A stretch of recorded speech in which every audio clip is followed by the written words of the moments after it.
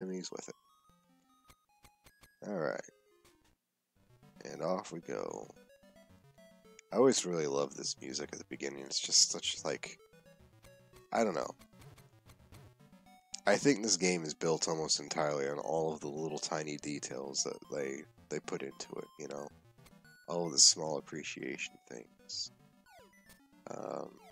Like the fact that you could move the urchins with the shield on the beach. The fact this little part has like its own little music track that you never hear again. I'll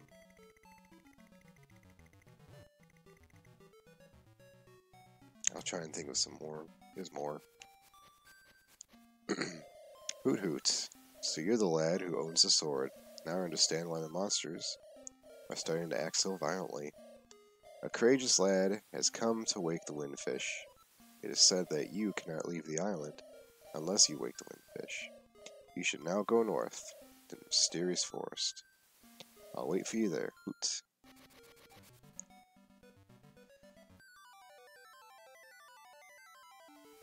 You found your sword. It must be yours because it has your name engraved on it.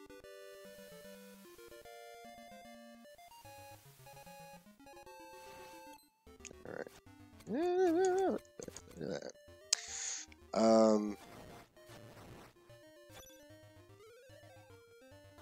So I had that big long tirade when I was playing Fusion, and it actually generated some discussion, which was amazing. I didn't actually expect it to do anything, let alone, you know, have some nice commentary.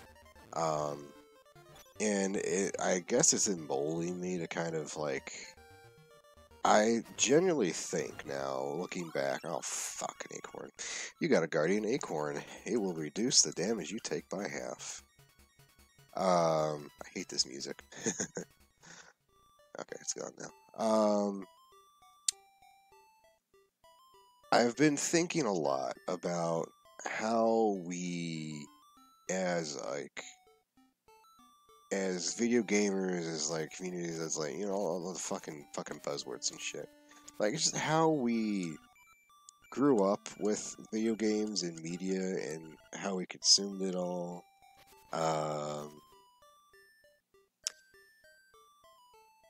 And I generally feel like we took a lot of the wrong ideas away, you know. When I was talking about Fusion, I think I even mentioned this game. There's like, I've found pixel artists who have like redone this exact screen right here, you know, but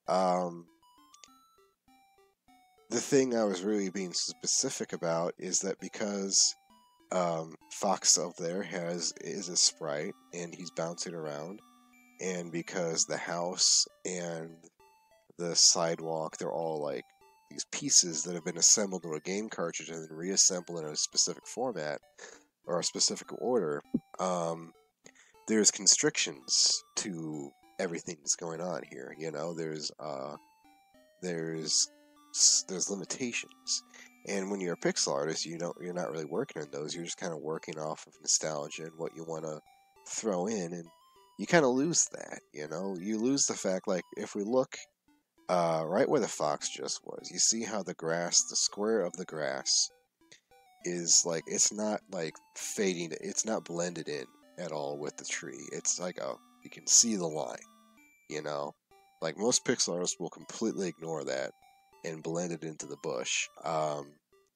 When really, I think you're kind of losing a few things of that sort.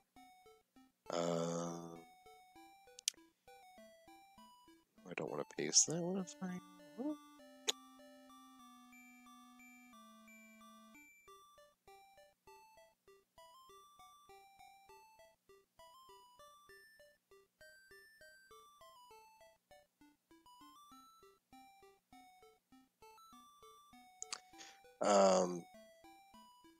So that was one of the things, and I think that generally went over, you know, decently.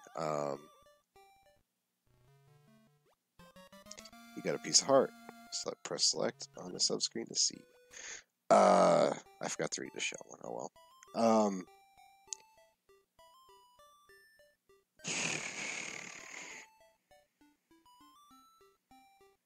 I'm trying to figure out how to address this.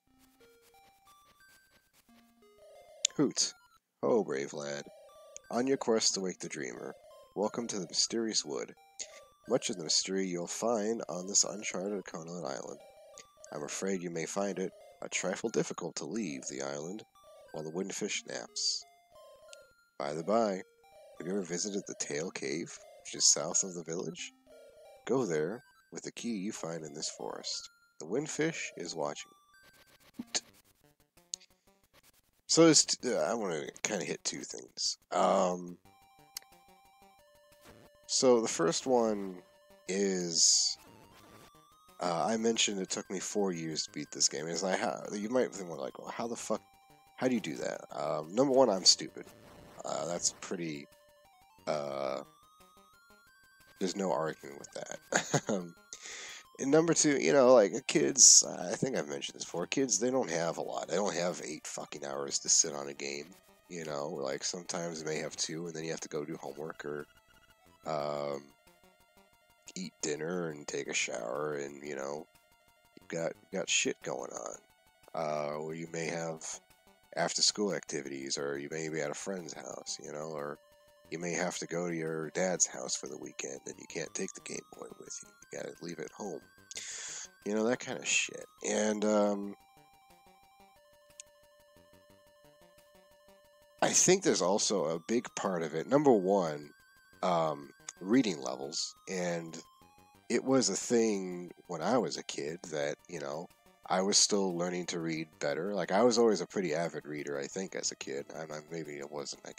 I can't remember really struggling with reading, but I know for a fact I didn't know every single word in Pokemon Red, and I didn't know every single word here. So a lot of the text, like the owl telling me exactly where the Tail Cave was, I either didn't remember or I didn't really understand yet. And so I probably just kind of glossed over it and didn't remember where the Tail Cave was, so I got stuck in it. I was stuck in the mysterious woods for weeks, if not months. Yeah,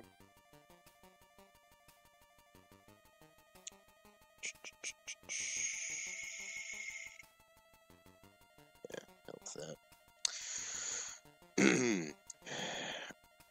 And I specifically remember not only, and I'll show you the monkey I used to farm. I had the shovel, I had bombs, I had the bow, and I bought the bow. I didn't steal the bow. I bought the damn bow, so I had 1,000 fucking over 1,000 rupees before I even got into the Tail Cave.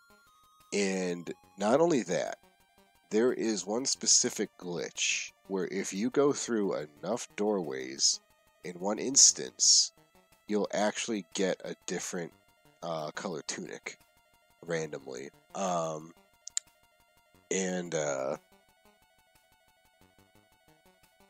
it hit in the cave here in the mysterious woods.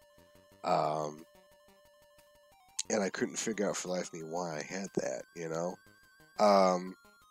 But yeah, kids will get stuck in places, or they'll just you have to understand the mindset of children. It's like you give them a game, they don't understand what a video game really is yet, so they don't understand the constraints, like the handrails of Zelda. Like, we know there is a set path, there is a cookie cutter path that you have to go here, then to the dungeon, then to the next spot, then to another dungeon, back and forth 8 times, right? We got that. We get it, And we know that there's no side things.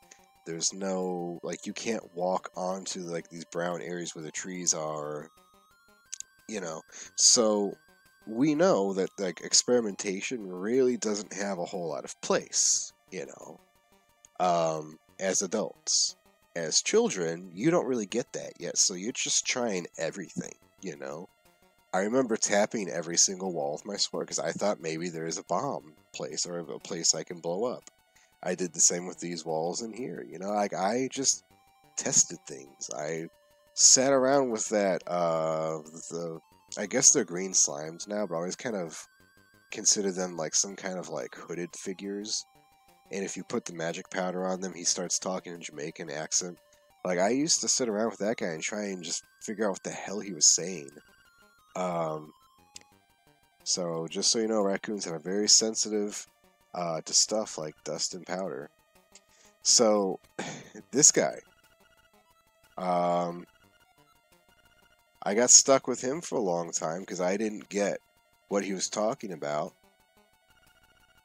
Oh, you're going to be lost thanks to me.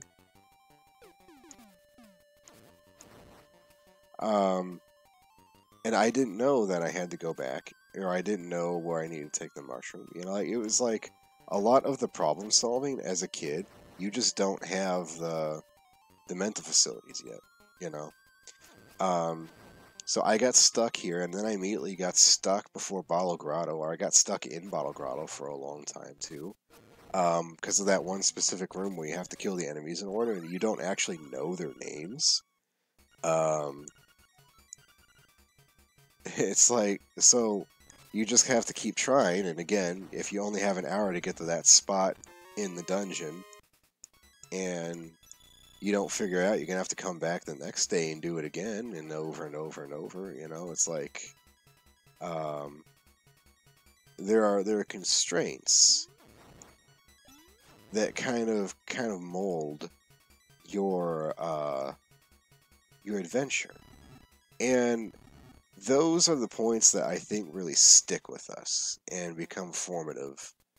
You know, like I'm gonna try and stop saying I keep saying you picked the toadstool. As you hold it over your head, a mellow aroma flows into your nostrils. So I would do this shit. I would like hold up the mushroom. It's a toadstool you picked in the woods. What's it for? You hold it over your head. A mellow aroma wafts. Like there's a measure of like adventure point and click logic to this game where you have to just try things on things. You know, like that's the only way, unless you knew, to try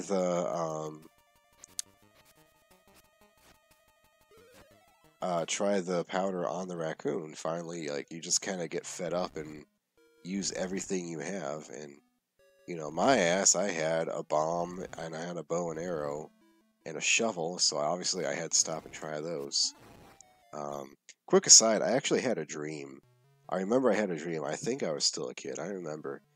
Um, of Legend of Link's Awakening, it was a specific item, like it was a weapon, a crystal ball, and the crystal ball would make a staircase right here. So you could clip onto these raised floors up here, right?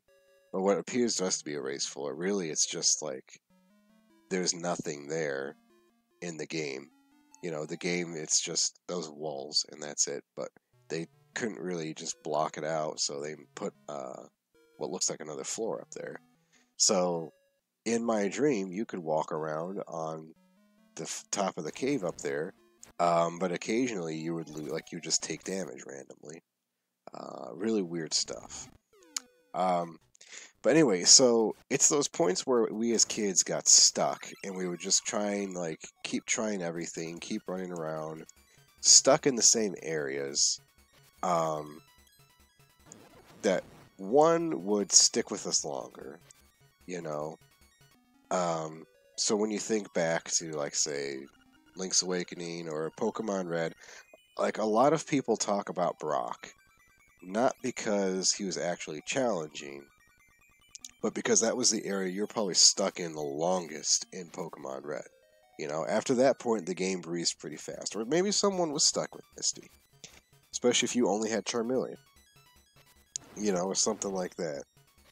And so you were just running back and forth between routes 24 and 25 trying to find a way to beat Misty, you know, and that kind of shit. So where I'm going with all this is talking about procedural generation. And like procedural generation kind of came up as a concept because we saw the fellow I was discussing with was talking about the linearity of fusion and how that ended up being a good thing because it allowed them to script out hard, challenging areas and intense areas. You know, and I agreed with him. I talked about that place uh, in the whole power outage section where you have to run from the SAX, you can't get away, but you've also never been there, so you have no idea what's in front of you, and it's a bunch of fucking gates that you have to aim diagonally while running and avoiding her. Um, it's super stressful and super horrifying. You know, it's good spooky shit. Um, so in those cases, linearity and I guess like methodological creation of levels, you know, allowed for an artistic direction. Um, Whereas procedural generation, you're throwing that into an algorithm. Uh, you're letting the computer randomly create these things based on parameters, and then you're hoping that the player will be the one to fill in the stress, the horror. They'll find those things in there. You know, you don't know if it's ever going to be there. Um, but I think the lesson that we took from all of this, what we were looking for in procedural generation, wasn't we weren't looking for the new experience because that's really what like it was first built for. You know, it's like you can play a new game every time you fire it up. But there's always something missing because even when you play a brand new version, like a new Minecraft world or uh, a new level of Slay or a new round of Slay the Spire, you know, any of those, even when everything's fresh, you have a new experience, and you can tailor your experience to remove the things that you've done before. There's still an obvious formula to them, right? You begin to kind of feel that familiarity. There's even when you don't want it to be there, even when you want the shock of new things or of being stumped or like being put in a frustrating or infuriating situation, you see the lines, the seam on production, right? Because it's procedural. Because so much of that game, oh, you know what? Excuse me a second.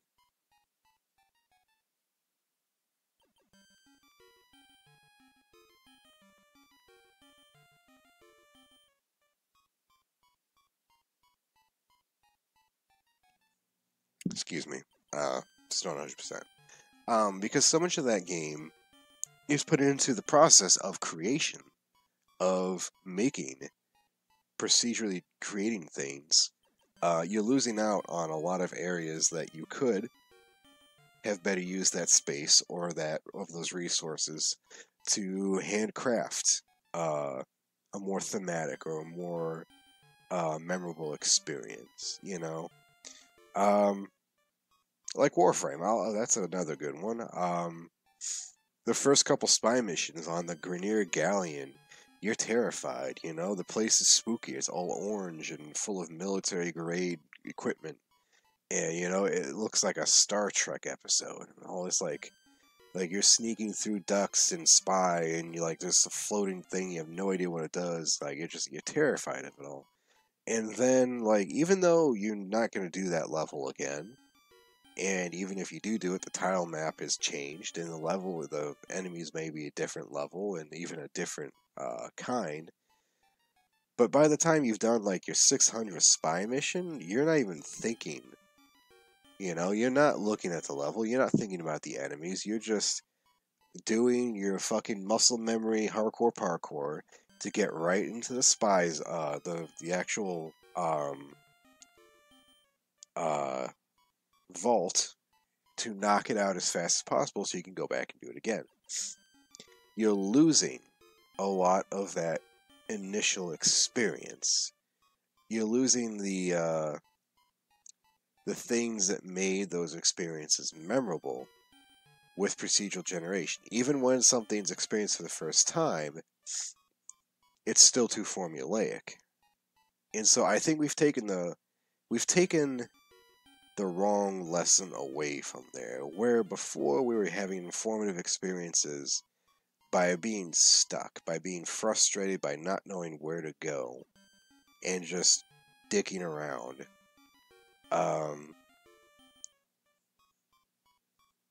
We've instead mistaken that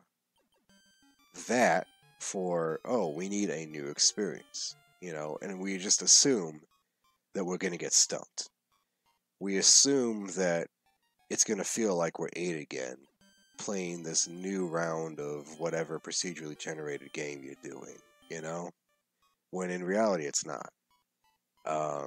Because you are an adult, because you have an adult brain with proper problem solving skills and critical thinking skills, you're not going to sit here thinking, oh, if I use the mushroom on this one particular tree on the map, it's going to disappear and there's going to be a cave, or something silly. It's like, you're not going to think that. You know exactly what the parameters are because you know what a video game is by now.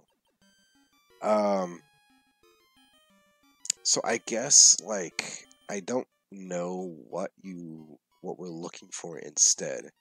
I had an idea that I've kind of lost it at this point. But procedural generation, I think, was another one of those mistakes. I think, right? And it sounds like it's a harsh way to say it, but I think it was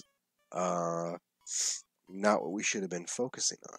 Not the new experience, but that experience of being wholly and totally unsure in everything, in the rules of the game, in the laws of the game, that kind of thing. Yeah, so we'll just leave that for right now and kind of continue on because I'm just wasting time.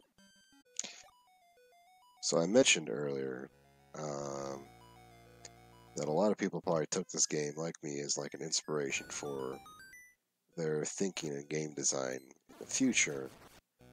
A lot of times that amounts to them just making a Zelda game.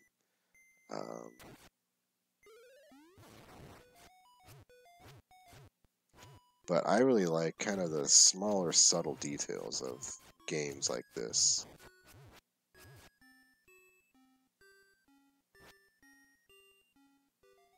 I missed the slime. There it is. Okay.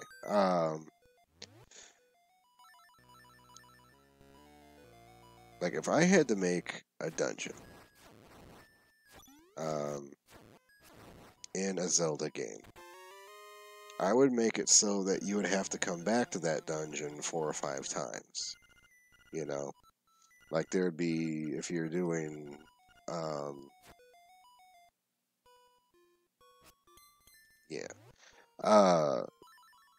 if you're doing progress gating through I love that room. Through items or equipment, have some places that you can't access until you have items in the future. Then you have to come back for them.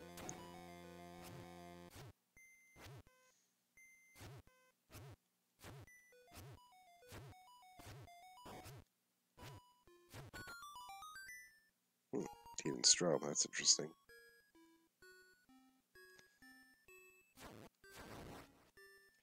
And there's another part of this game, this game can be spooky, but it's not a direct form of spooky. It's more like an existential spooky. It's not in your face in any way, shape, or form. Even though it's a fucking nightmare, it's really not a terrifying looking nightmare because it's a fucking shadow blob, the horror more or less exists in the fate of Connolit after you finish, what becomes of all the people there. um, or in the fact that the shopkeeper that you rob ends up being like having a one-hit KO inexplicably, or that kind of shit. Like, damn it, I wanted to hit him.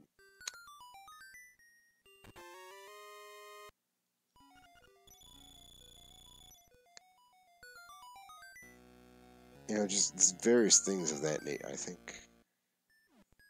Go down now.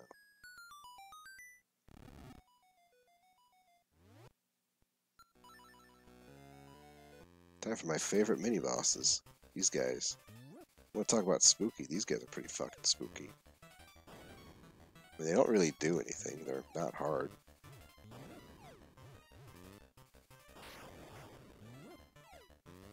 Especially to get them in the corner like this, Jesus.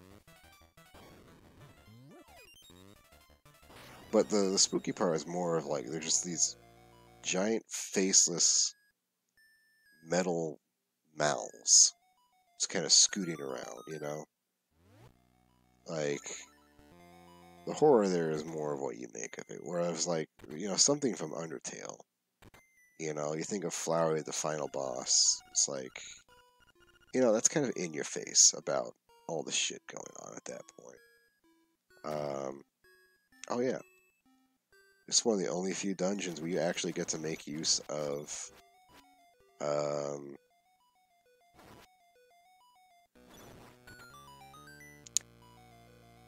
the warp point here.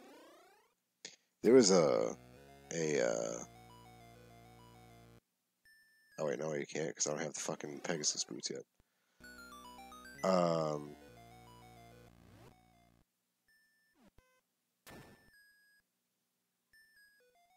Jesus Christ, where's my fucking brain today?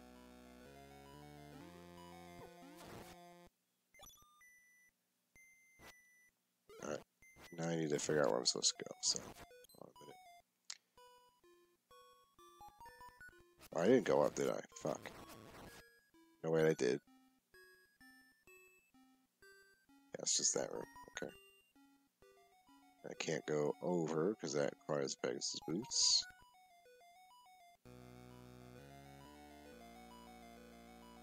Did I fuck up? Is it just like right here? Yeah, it is. I'm an idiot. God damn it. For some reason, I got the rooms mixed up, and I thought all those fucking bomb rooms that we just went through connected to the mini boss room. Yeah, I'm dumb. Fuck me. There we go. Now we got the fucking Pegasus boots.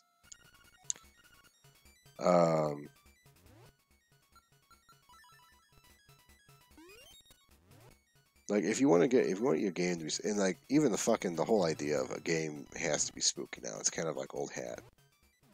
It's like, it's been done to death, and this game is kind of guilty of even making that a concept. The same with the whole everything's a dream kind of fucking thing. Like, this is one of the first games that people remember that being a big core tenet of.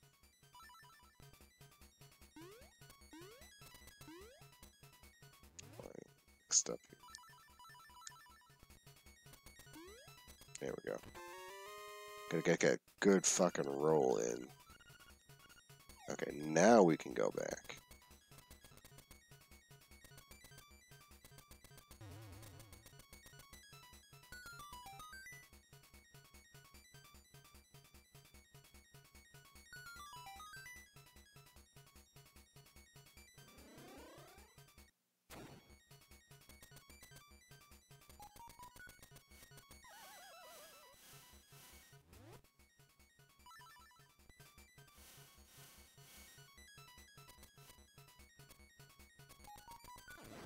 There we go.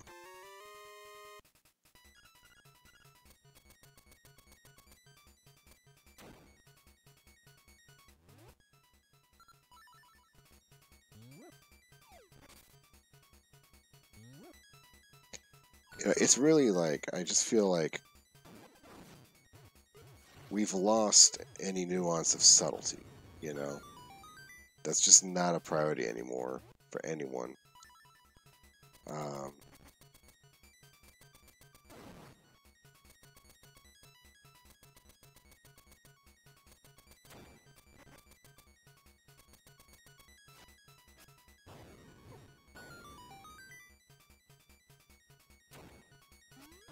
because again, we've just kind of missed the point on a lot of things. And we think the experience, oh my god, 200. This game probably taught me a static too, honestly. Um,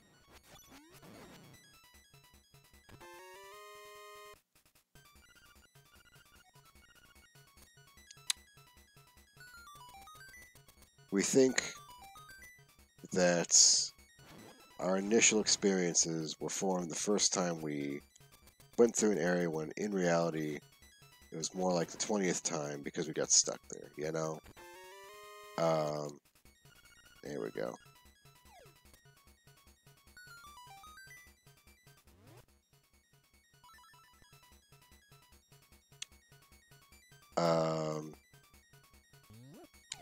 We look at pixel art and we attribute a lot of details when usually a lot of those things were skimped on to conserve space, you know? Or we attribute a lot of spooky ideas to things that just weren't really spooky. You know, that kind of stuff.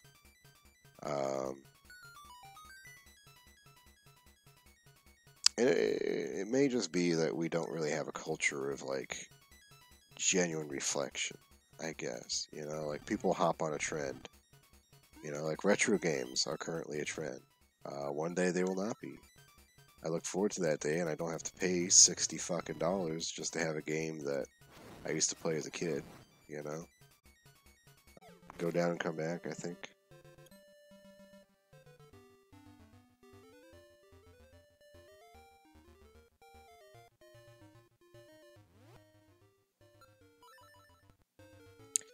Another thing I was thinking about today, because I was just thinking lots today. That's all I do is think. I was thinking about Marin. And how much I appreciate that you actually get to go on a little fucking mini date with her in this, and, like, it's not just, like, dumb shit, you know? You're not just, trying to get a job done.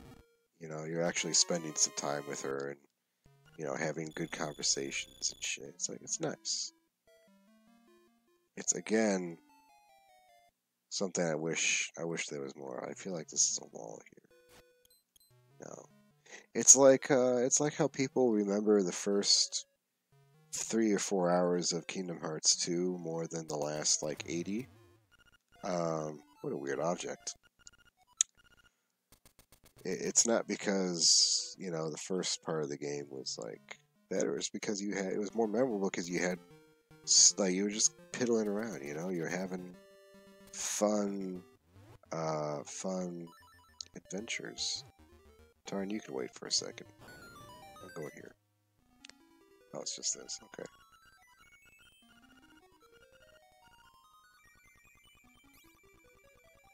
I always thought she was a bird. I still don't really see a fairy. Oh, Fane, have you got a nice stick? Can I borrow it for a second? Why is the music doing that?